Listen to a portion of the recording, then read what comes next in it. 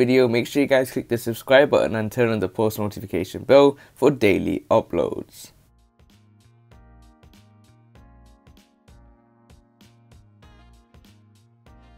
Welcome back to Chelsea News TV, and today we are going to look at journalist has important update on Chelsea takeover after speaking to contact close to Hansjorg Wyss. Matt Lawton provided a potentially pivotal piece of information in regards to the sale of Chelsea to Hansjorg Wyss.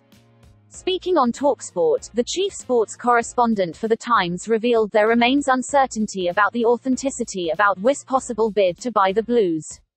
End of the Abramovich era. Stamford Bridge and all its riches was officially put on the market by the now former owner Roman Abramovich last night.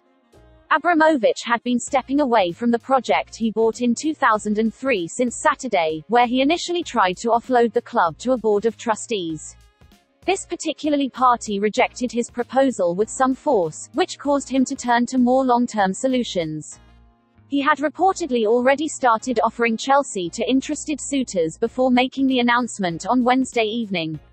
Was this a good idea? One of those approached was Swiss billionaire Wyss, who declared in an interview published on Tuesday that he had spoken with Abramovich. I and 3 other people received an offer on Tuesday to buy Chelsea from Abramovich, he said. Since then, rumors about his move to seize the Champions League holders have ramped up.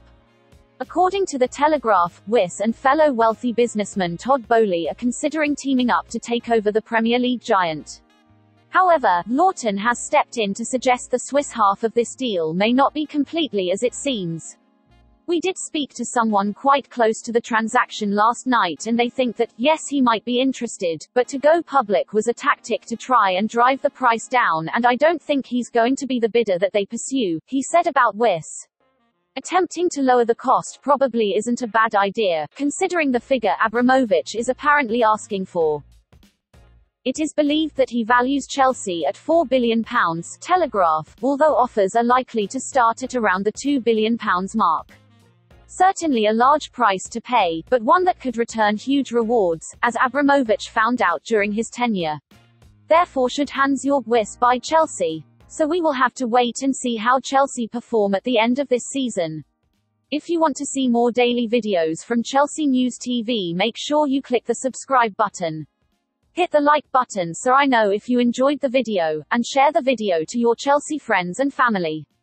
Click one of the videos on the screen and I will see you there.